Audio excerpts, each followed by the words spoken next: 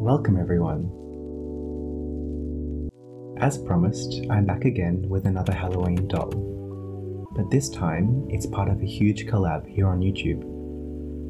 I was lucky enough to join 13 other doll customizers in bringing you this big celebration of the spooky season. Check out the videos from Val Kitty's World, The Dolly Geek, The Doll Fairy, Moonlight Jewel, Kiro's Workshop, Jackie O, Hextian, H. Ali Crafts, Etalon, Enchantarium, Delightful, and Anastasia Custom. My victim for this project is a Katrine Demue doll from the Monster High range. She's one of my favourite bases, so I'm excited to work with her again.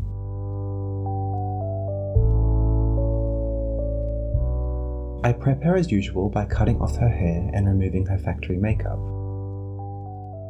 For this creation, I will be only using her head, but I have a plan to use her body for a future project. It will actually be for a character in my tarot card series. Let me know in the comments which card you think it'll be for. I will be returning to the tarot series very soon, but with Halloween and Christmas coming up, as well as a few exciting collabs, I unfortunately won't finish as many as I had hoped this year, but that just means there's lots to look forward to in 2022.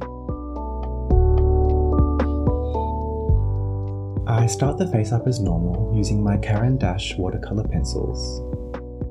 I sketch out the basic eye shape and then try my best to make both sides symmetrical.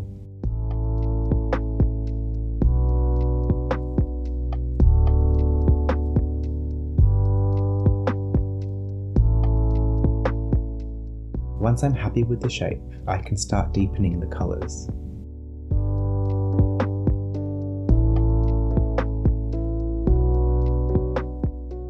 I decide to give her bright red eyes to try and up the spooky factor of my character. I then go in and draw some wrinkles around her eye socket.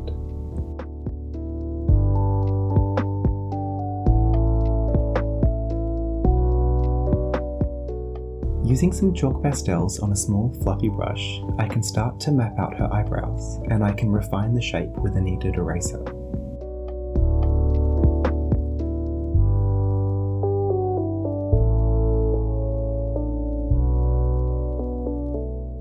While I have my pastels out, I also start adding some shadows around her eyes. I had quite the journey brainstorming the idea for this creation. I started by thinking of all the more traditional Halloween characters like werewolves or witches, but I've seen so many amazing dolls in these themes already, and I wanted to make something really unique and not have to worry about making something that's too similar to something already out there. I then thought about making a mummy type character, which led me to thinking about an ancient pharaoh or something like that. And then my brain went to the Sphinx statues in Egypt. I thought it would be cool to create some kind of hybrid monster, and since the Sphinx has the head of a woman, it made a really great option for a doll repaint. The Sphinx exists in both Egyptian and Greek mythology. As well as having a human head, a Sphinx also has the body of a lion with the wings of a falcon.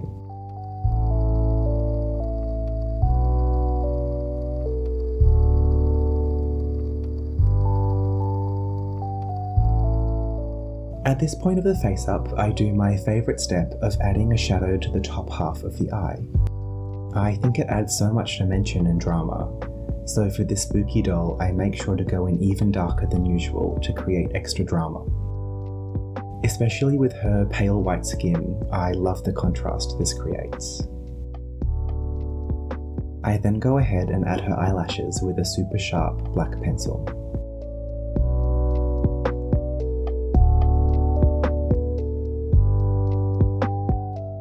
The last step before going in with paint is to draw in a guide for the catchlights with a white pencil.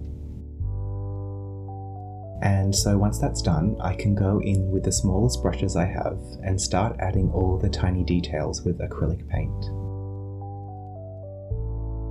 I start by making the eyelashes a dark and opaque black, as well as painting some black into the eye socket for added depth and dimension.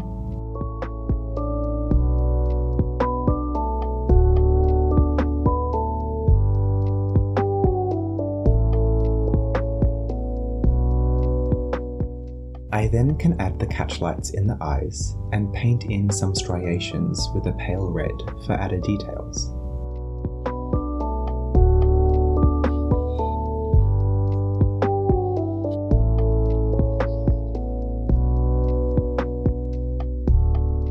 To make them really stand out, I add white highlights to her eyelashes, as well as some small highlights around the face, on the waterline and in the brows, as well as on the nose and lips.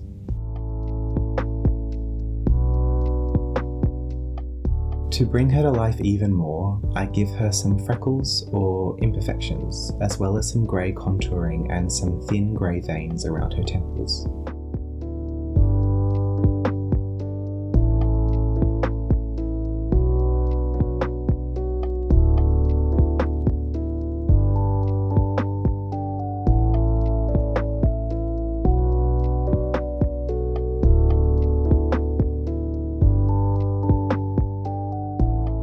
When it came to her body, I knew I wanted to keep her very thin and agile, so I ended up taking less inspiration from a lion and more from a Siamese cat.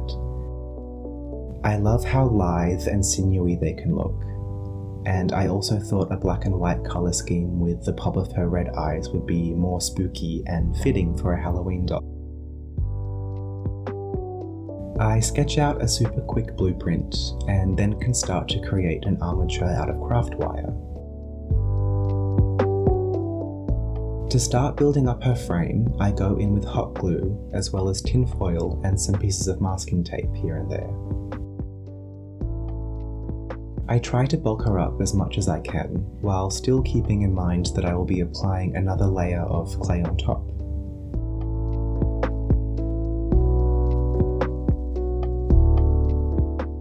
I also make an armature for her wings out of Warbler thermoplastic. However, I end up going with a different wing shape in the end, but you'll see that later on.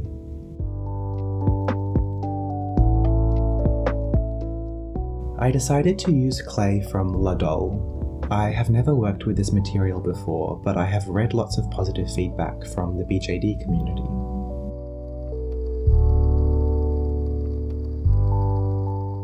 For the first pass, I try to cover up all the armature as best I can, but I don't worry too much about the exact shape just yet.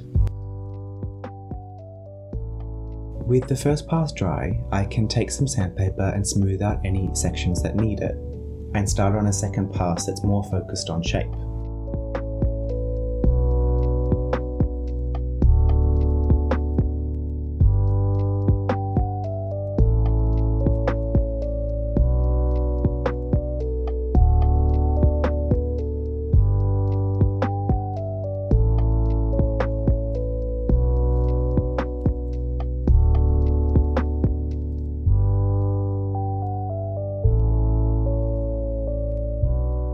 To still make reference to her lion part, I wanted to give her a luscious mane, and to create that texture, I start from the bottommost part of where I want the mane to be, and start almost wiping small sections of clay up her chest. This leaves a beautiful raw edge at the bottom, which will act as a stylized tuft of fur.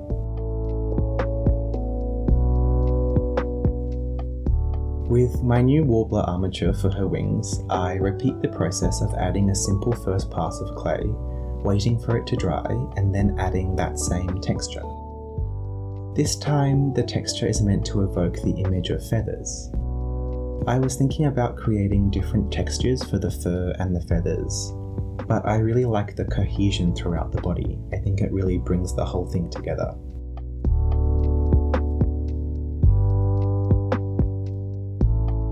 On one side of the wing, I do many small feathers to create the fluffy underside, and then on the other, I create fewer, more elongated feathers.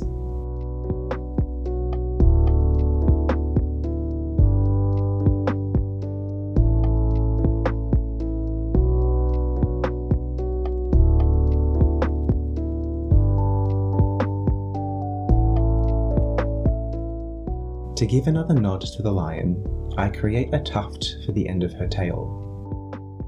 The lion is actually the only member of the cat family with a tufted tail, so I thought it would be nice to include. I create a tear-shaped base and then add the fluffy texture just as before. I was originally going to keep her factory ears, but at the last minute I decided to chop them off. I create a first pass of clay around her head with lots of texture around the frame of her face to help blend it. I use some Gorilla Glue to attach some clay ears I crafted off camera. I like how they lay flat against her head. I imagine it would be more aerodynamic for her when she's flying. Once the glue is dry, I can add some more clay to blend the ears into her scalp.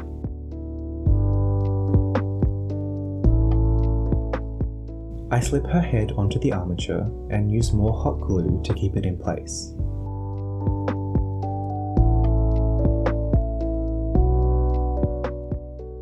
I also use tons of hot glue to anchor the wings into the holes I left in her back.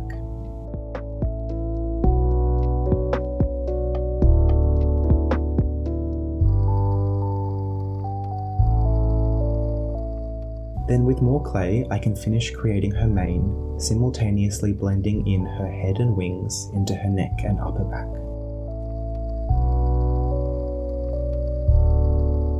I wanted to add another element of red into the doll to tie it in with her eyes, so I decide to give her some open scars on her torso. I'll finish them off later, but for now, let's start shading the doll.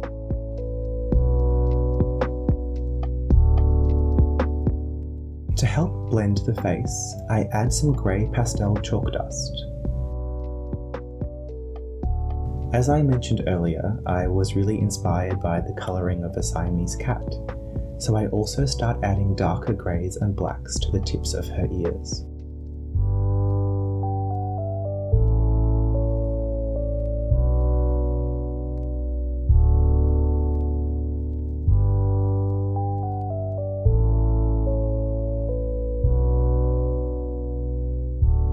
Once the ears are done, I can also add some blacks and greys to her feet, blending it up the legs.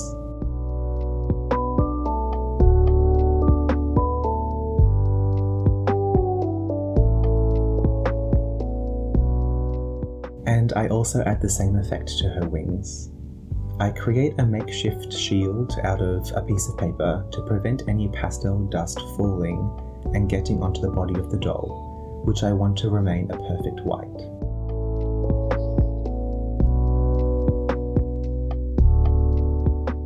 The last bit of pastel colouring left to do is on the tail.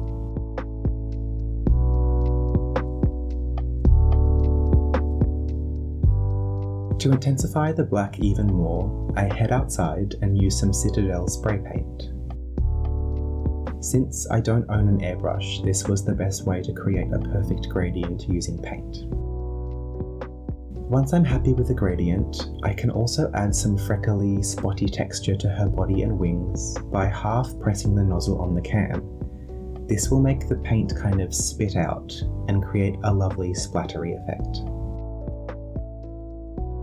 I keep the tail separate to help with the painting, so once everything is dry, it's time to glue it back on.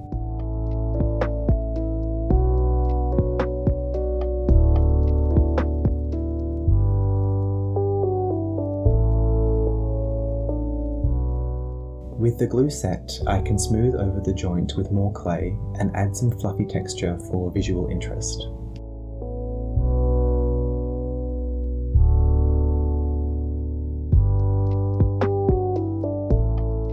I loved the idea of giving her some battle wounds, but I really don't like gore, so I decide to go full fantasy and give her rhinestone blood.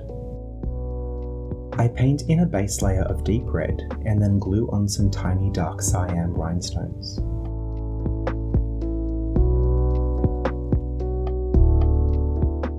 And with that, she's all done. Please like this video to support my art and subscribe if you want to see more of my content. Also leave something in the comments below. I really love hearing what you all have to say. Without further ado, I present the Sphinx.